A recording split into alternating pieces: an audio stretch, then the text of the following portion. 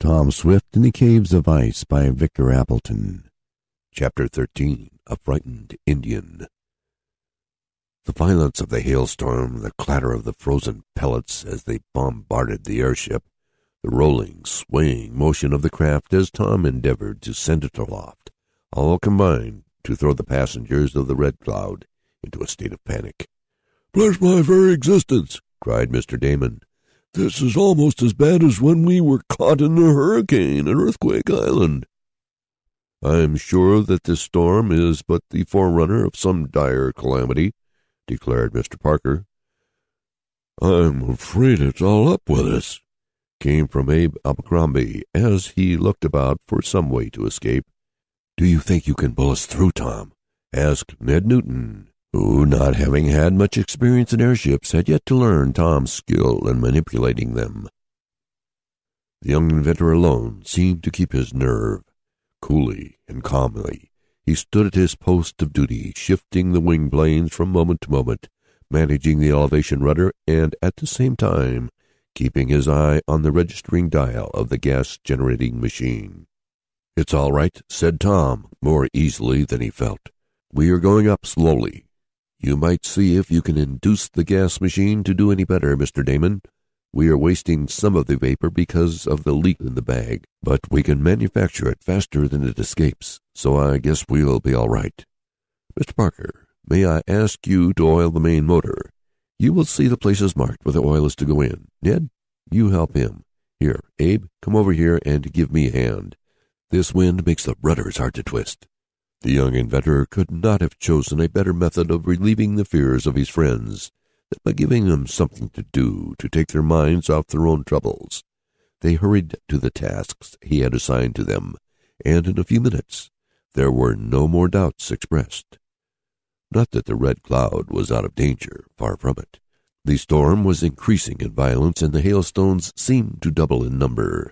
Then, too, being forced upward as she was, the airship's bag was pelted all the harder, for the speed of the craft, added to the velocity of the falling chunks of hail, made them strike on the surface of the ship with greater violence. Tom was anxiously watching the bar graph to note their height. The Red Cloud was now about 2.5 miles high, and slowly mounting upward. The gas machine was working to its fullest capacity, and the fact that they did not rise more quickly told Tom more plainly than words could have done that there were several additional leaks in the gas bag. "I'll take her up another 1,000 feet, he announced grimly. "Then, if we're not above the storm, it will be useless to go higher." "Why?" asked Ned, who had come back to stand beside his chum. "Because we can't possibly get above the storm without tearing the ship to pieces. I had rather descend." "But won't that be just as bad?" "Not necessarily. There are often storms in the upper regions which do not get down to the surface of the earth, snow and hailstorms particularly. Hail, you know, is supposed to be formed by drops of rain being hurled up and down in a sort of circular spiral motion, through alternate strata of air, first freezing and then warm, which accounts for the onion-like layers seen when a hailstone is cut in half." "That is right," broke in Mr. Parker, who was listening to the young inventor. "By going down, this hailstorm may change into a harmless rainstorm. But in spite of that fact, we are in dangerous climate, where we must expect all sorts of queer happenings." "Nice, comfortable sort of a companion to have along on a gold hunting expedition, isn't he?" asked Tom of Ned, making a wry face as Mr. Parker moved away. "But I haven't any time to think of that. Say, this is getting fierce." Well might he say so. The wind had further increased in violence, and while the storm of hailstones seemed to be about the same, the missiles had nearly doubled in size. "Better go down," advised Ned. "We may fall if you don't." "Guess I will," assented Tom. "There is no use going higher. I doubt if I could anyhow, with all this wind pressure, and with the gas bag leaking. Down she is." As he spoke, he shifted the levers and changed the valve wheels. In an instant, the Red Cloud began to shoot toward the earth. "What's happened? What in the name of bloody Gulch are we up again?" demanded the old miner, springing to his feet. "We're going down, that's all," answered Tom calmly. But he was far from feeling that way, and he had grave fears for the safety of himself and his companions. Down, down, down went the Red Cloud in the midst of the hailstorm. But if the gold seekers had hoped to escape the pelting of the frozen globules, they were mistaken. The stones still seemed to increase in size and number. The gas machine registered showed a sudden lack of pressure, not due to the shutting off of the apparatus. "Look!" cried Ned, pointing to the dial. "Yes, more punctures," said Tom grimly. "What's to be done?" asked Mr. Damon, who had finished the task Tom had allotted to him. "Bless my handkerchief, what's to be done?" "Seek shelter if the storm doesn't stop when we get to the earth level," answered Tom. "Shelter? What sort of shelter? There are no airship sheds in this desolate region." "I may be able to send the ship under some overhanging mountain crag," answered the young inventor, "and that will keep off the hailstones." Eagerly, Tom and Ned, who stood together in the pilot house, peered forward through the storm. The wind was less violent now that they were in the lower currents of air, but the hail had not ceased. Suddenly Tom gave a cry.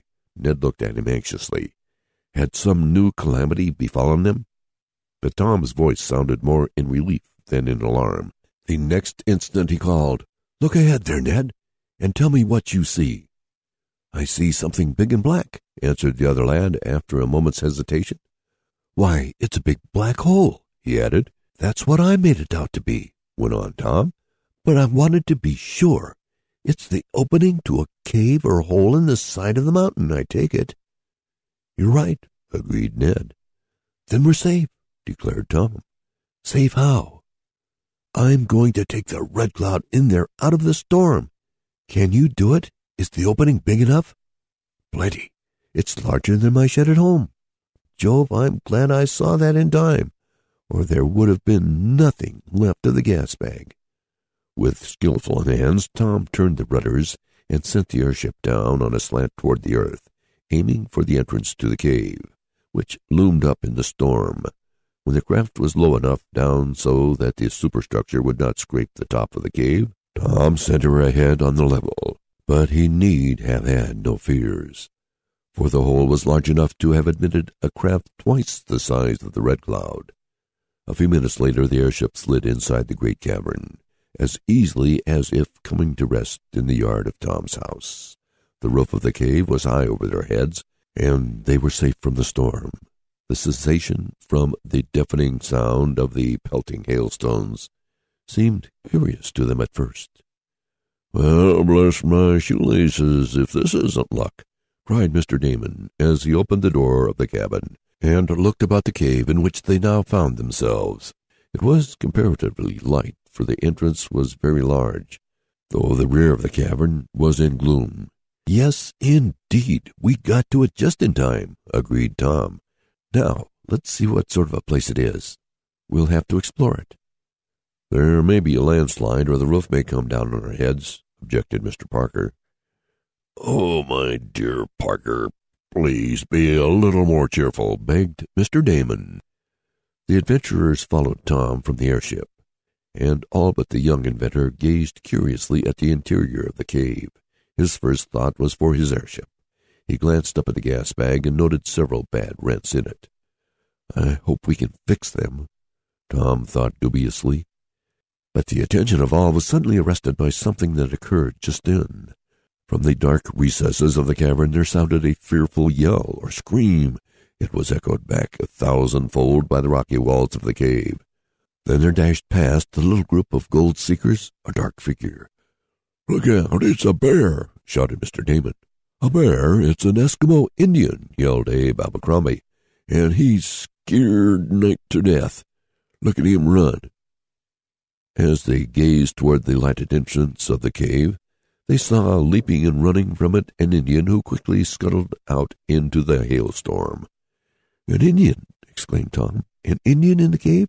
If there's one, there may be more. I guess we'd better look to our guns. They may attack us." And he hurried back to the airship, followed by Ned and the others. End of chapter 13.